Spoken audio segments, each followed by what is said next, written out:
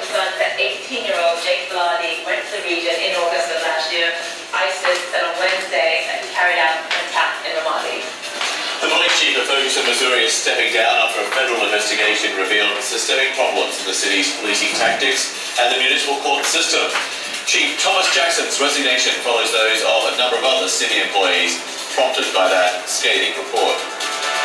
About 1,500 people marched in the U.S. state of Wisconsin Wednesday over the police killing of an unarmed biracial teenager. The officer was responding to a call of a man battering someone and dodging traffic. He said 19-year-old Tony Robinson attacked him. The officer is now on paid administrative leave. Iranian forces are gaining ground in their fight against ISIS. The commander of the Shia paramilitary force says three-quarters of the city is now in government hands. Only about 150 ISIS fighters remain.